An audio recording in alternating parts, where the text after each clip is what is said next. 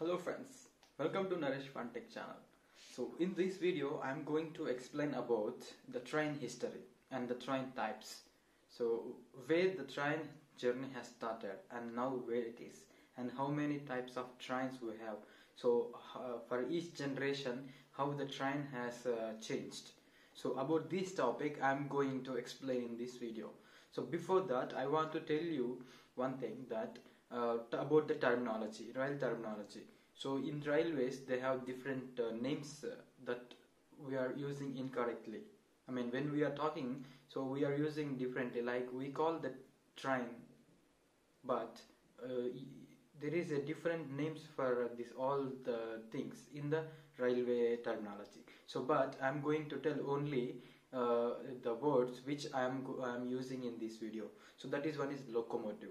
So what is locomotive? Locomotive is nothing but the train engine. In the train you have lot of cars, I mean lot of bogies. So the first one which is pulling entire wagons, so this engine is called locomotive. Another one is a rail. If you see the tracks, if you have a single track, so you can call we call it rail. So if you have two tracks, two rails, so this is two tracks means the single layers, the iron one, so that's two rails. And you have a three tracks, so then it is three rails. So this is the terminology and these words I am going to use in this video. So before that I am requesting you to subscribe my channel, and if you like this video please give a like and share it to some other persons who want to know all this information. So thank you. So now shall we start our video? Yeah.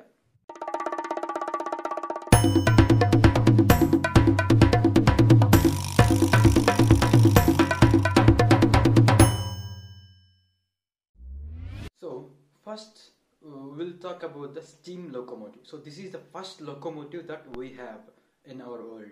So this steam locomotive, how it works, so the steam locomotive, we have a coal, so we'll burn the coal. So because after burning the coal, this coal will boil the water. So after boiling the water, the steam will come from the water. So this steam will go to the pistons, and these pistons will move based on this steam pressure. So this piston is connected to the wheels. So according to this piston movement, the wheels will rotate and it will go forward. The train will go forward. So after this, we have a diesel mechanical locomotive. So it's a diesel locomotive, but in this we have two variants. So this is diesel mechanical locomotive. So this locomotive runs with the diesel engine. So we have to use a diesel, and this diesel will run the diesel engine. So this diesel engine will have the pistons. So these pistons will connect it to the shaft, and this shaft connected to the gearbox. So this gearbox is connected to the wheels. So according to the driver movements, the gears will change. So this chemical diesel energy will change it to the mechanical energy, and this mechanical energy will control by the gearbox according to the driver's movement. So this will apply to the wheels. So according to this movement, the wheel speed will be varied. So this is diesel mechanic locomotive. So after this we have diesel electric locomotive. So in this also we use a diesel engine, but we use diesel, and this diesel will this diesel will help to work the diesel engine. This diesel engine will have an alternator, so it will connect it to the diesel engine. So this alternator will generate the power from this diesel engine. So this power will go to the rectifiers and some controlling circuits, and after that this electrical power will go to the motors, traction motors, and these motors has connected to the wheels. So this all circuit in between diesel engine, alternator and the traction motor will work according to the driver movements. So this will control the voltage or power of the traction motors. So based on this voltage, the traction motor speed will be vary. So according to this, the wheels speed also vary. So this is about the diesel electric engine. So next we have pure electric engine locomotive. So this electric locomotive have the pantograph, and we can see the 25 kilovolts power line on top.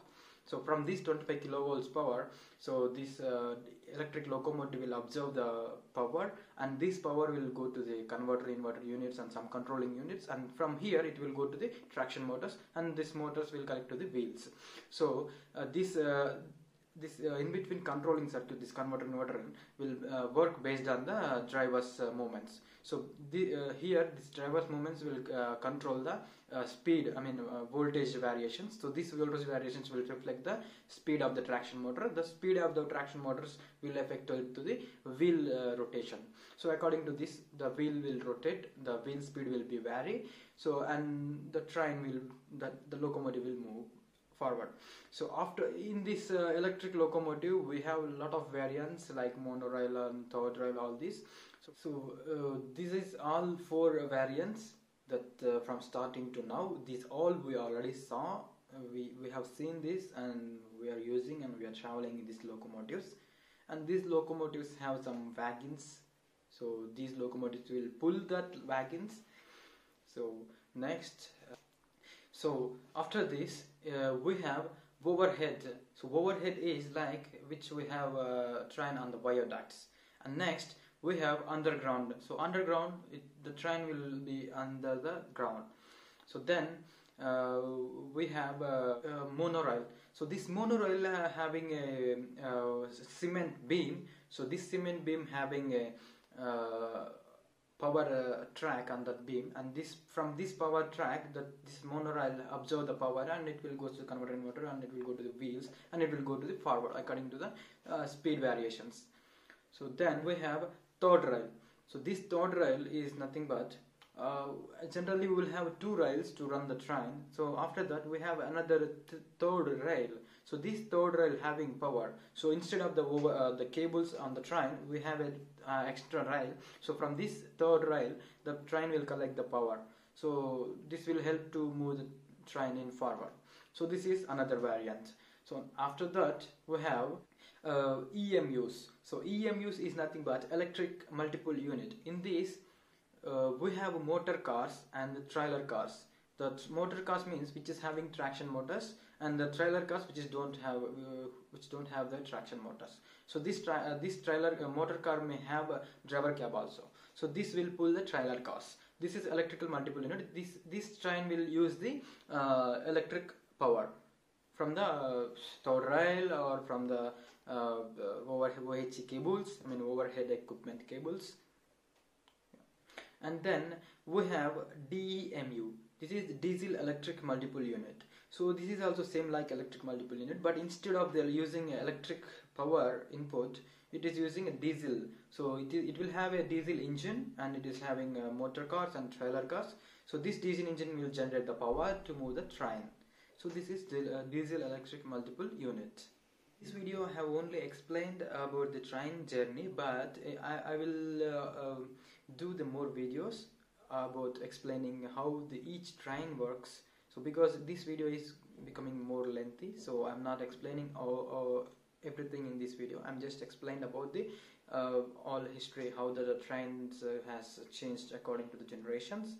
So next videos I will explain full information about the train. So how the steam work is working, and how diesel locomotive will work, and how the electrical train will work. So thank you for watching. If you like this video, please give a like and share it to someone. So thank you so much. Please don't forget to subscribe my channel.